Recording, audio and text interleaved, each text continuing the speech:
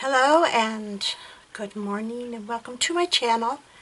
I've got a little bit of news before I start. So we've had a lot of snow. Lots and lots and lots of snow. It's even been to the point where I haven't had gotten mail in 3 days, 4 days. But some of the schools went back today. And it's supposed to continue for the next 2 weeks off and on. I'm hoping that some of this melts off because we can't get out of our driveway. Yeah, so because we got about 13-14 inches of snow.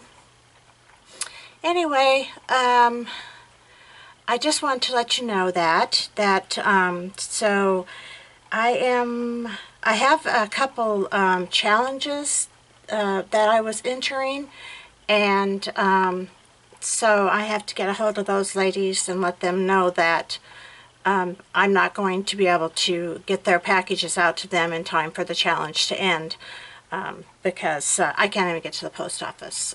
So anyway, okay, so I have some new dies to show you, and I'm going to start with this word die. It says, "Wishing you a lovely birthday." And I really like, it does come in pieces. So there's actually 3 pieces, which that's not too bad. You know, you can straighten that up fairly easy. So I thought that was a nice die. And then here is another word die. And I'll just put it this way because it shows you what it says. And here it is cut out. And I really like this one too. I think this is really pretty. And you know, if you wanted to, you could take out and cut these apart, just like any other thing. You can, oops, you can always, looks like I tore that, you can always, you know, trim your dies up to create other dies. I wanted to show you what I did. I have this die from last year, this heart die, and it cuts into the paper, but I thought I would really like to see if I could get it to, you know, get it cut out. And so this is what I did. I actually cut it out. I actually cut it out into the paper, and then I just went ahead and fussy cut around it. And I thought, wow, that'd be great for all my dies that cut in. I have a lot of dies that just cut in that would look really cool on something that where it didn't cut in. So I just wanted to show you that. I thought that one turned out really pretty, and it wasn't that hard either.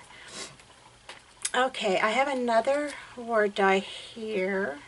If I can get it, see where this is. This one here. And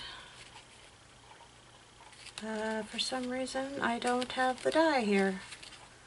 But anyway, this one says, "Be My Valentine." And it comes in one, just one piece, like that. And here is an Easter die that I got. It's an Easter egg with a bunny. And it actually cuts out the bunny and everything. So here's the bunny, and here's what the bunny would look like if you cut it out with all the things. And so this is what the die looks like after it's been cut out. So I just thought I'll probably just end up laying it on top of, say, a piece of white glitter cardstock, and just cutting around that, and then actually gluing it on to the that, and then it would only be for the inside portion of the egg. So it's nice. And then I've got some nesting dies. Let's see. Nesting dies to show you. This is a 3-piece set. And when you cut, this is actually, I don't know if this was the way the designer intended, but When it cuts out a frame, and it cuts out the inside. So what you're actually getting is 2 dies in one. You're getting a frame and an inside on all 3 of them. So this is what I did.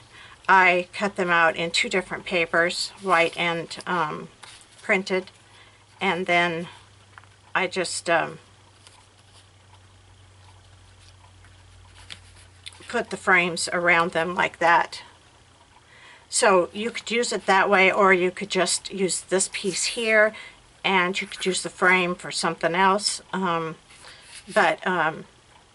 could interchange them this way as well. So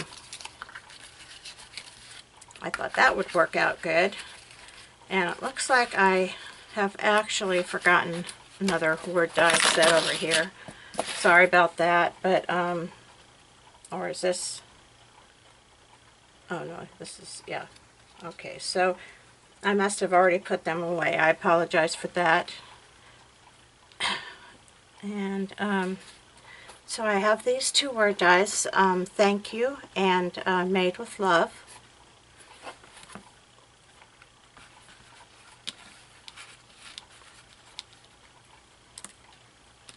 And here is a new die to me. This one right here. So this one is 3 pieces. It comes with this, which this does not cut out in the middle. If you want it cut out, you're going to have to put the circle in, and you could remove this and just use the circle, which would cut out in the inside, or you can use this. You know, I'll show you a couple examples of what I'm talking about. So here is it cut out without using the circle. And here is the circle, and here's that little doily piece cut out. So it would cut out a circle that size. And let me see if I have it down here. Here it is. And then here, let me move this one over here. This is what it looks like if you would cut it out by, you know, without, yeah, put the circle in there and cut it out. So I just cut it out in some different papers that I had laying up by my machine. I thought those turned out pretty. So here is one that I kind of put together to put on a card. And what I did was I took another circle. Let me move these. I took another circle. This is actually a tattered laced die, and this is a sentiment that I printed out on my computer, and I just cut around it, and so you could do that as well by just putting, you know, and I was thinking you could also, there's these slits up here, and you could actually run some ribbon through that and use the die this way with a piece of ribbon running across here.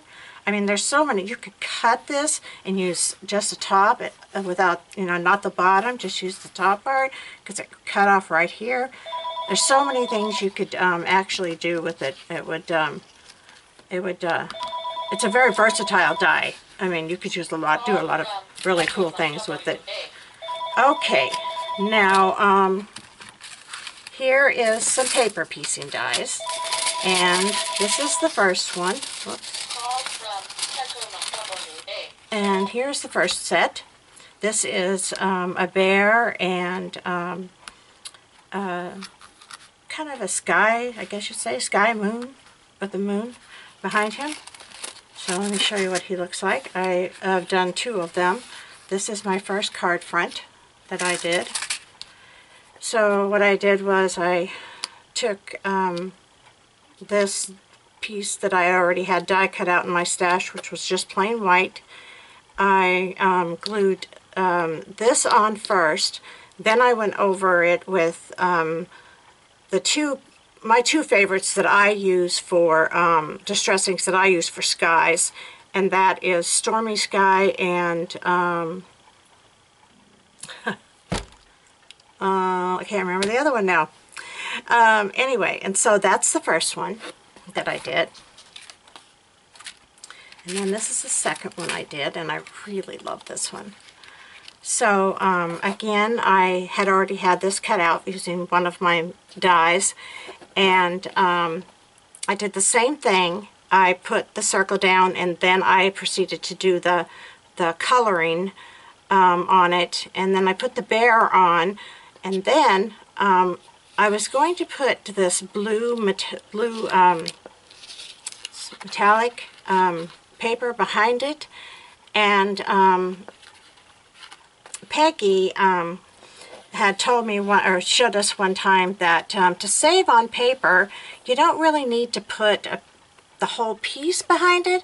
So I thought, well, you know, I don't have much of it, so I think that's what I'll do. So I just cut it to fit, and then I glued it down, and so that it's just around the inside. And that way I save so much, you know, I don't have to cover all this that you wouldn't see anyway. It'd be such a waste of paper. So I think this one turned out really cute. I like that. And then next is another nesting die set that I got, and it is, I think, 5 pieces maybe. So we have these.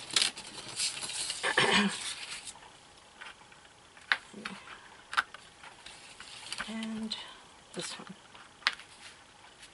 So there we have those 5. Okay, and this is what they look like cut out. I really like the design. I think it's really pretty.